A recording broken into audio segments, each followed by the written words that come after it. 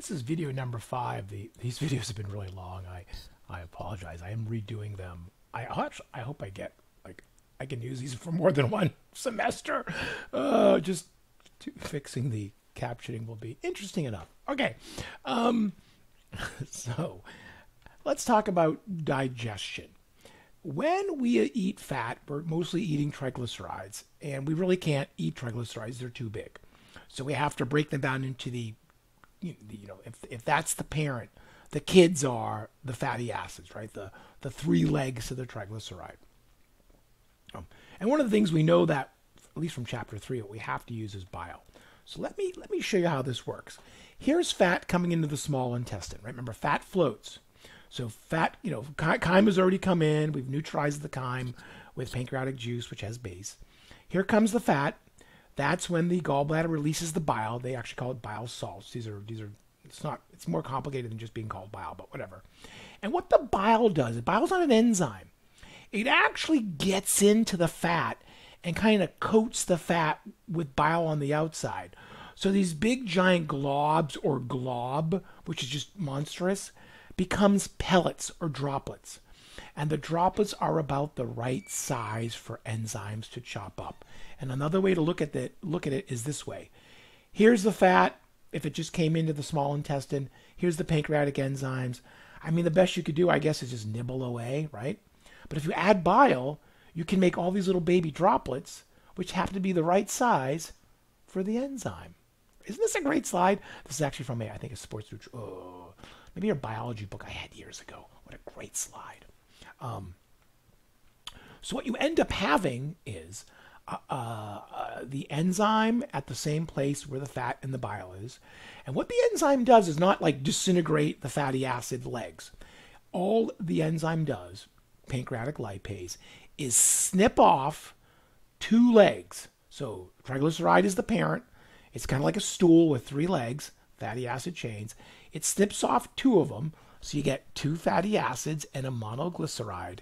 And those are just small enough to be taken into the cells of the small intestine. If it was a triglyceride, too big. But it's just small enough to be absorbed. And as soon as it gets into that one cell layer in the small intestine, we remake it into a triglyceride. The best example I can think of is, this is your friend's couch, and they're going to give you a great leather couch, but it's too dang big to get into your apartment. So you take the legs off the couch, bring it into your apartment, put the legs back on. Now it's too big to get out, right? Same kind of thing. Same kind of thing. So then the problem is, you now have absorbed your fat. You reassembled it as triglycerides after you disassembled it using pancreatic lipase. But then what do you do with it? How do you get the fat from the small intestine to the rest of the body? It's not water soluble. Isn't blood salt water pretty much? You package it. Fat gets packaged in the small intestine into a particle called a chylomicron. Here's the wording. This is a giant beach ball. It's, for a cellular thing, it's really big. Chylomicrons are made in the small intestine. We pack triglyceride from our diet, cholesterol from our diet, fatty vitamins from our diet. We stick it in the chylomicron. It leaves like a giant aircraft carrier and cruises around the body for 8 hours, dropping off fat. If you were to take a blood sample after somebody just ate In-N-Out, like an hour after they ate In-N-Out, right when chylomicrons are hitting the bloodstream, this is blood before you ate your In-N-Out. This is blood after you ate your In-N-Out. Folks, that's not like fat. That's a billion little particles of chylomicrons kind of just floating around in the water, or in the serum of the plasma, rather. It's scary. These don't cause heart disease. They're just too big. But to see that, I've seen my own blood like this before. It is kind of scary, But this is natural, right? And then these will cruise around for 8 hours, dropping off fat and cholesterol and vitamin A and vitamin D. And then they're giant big balls. They just kind of here it is, and just get smaller and smaller and smaller and smaller. And when it's small enough, it's taken up by the liver and disassembled. But the key is, your dietary fat is made in the small intestine. Here we go. There it is. 8 to 10, let's say 6 to 8 hours. And by the time you've shipped it all off and absorbed it everywhere, It's small. It's taken back by the liver.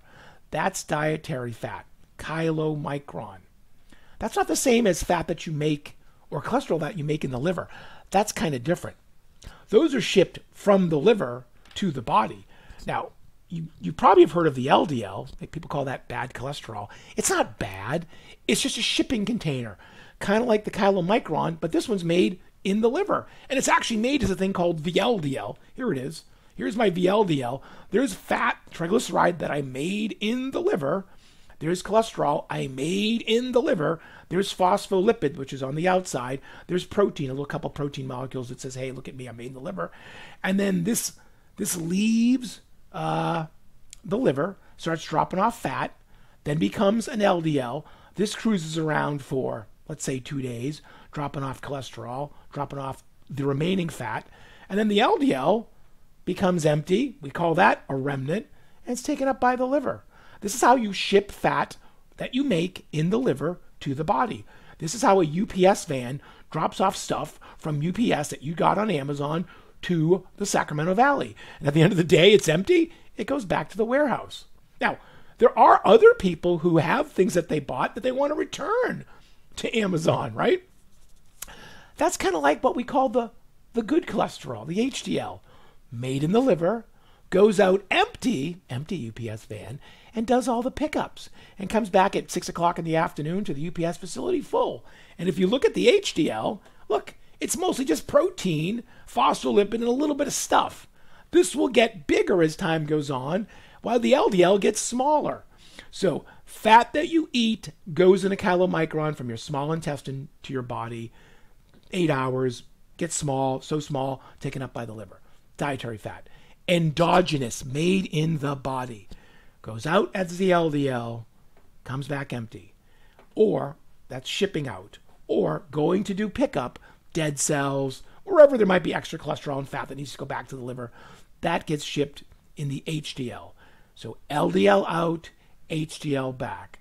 They literally call this trafficking. And that's how fat shipping and digestion works in the body.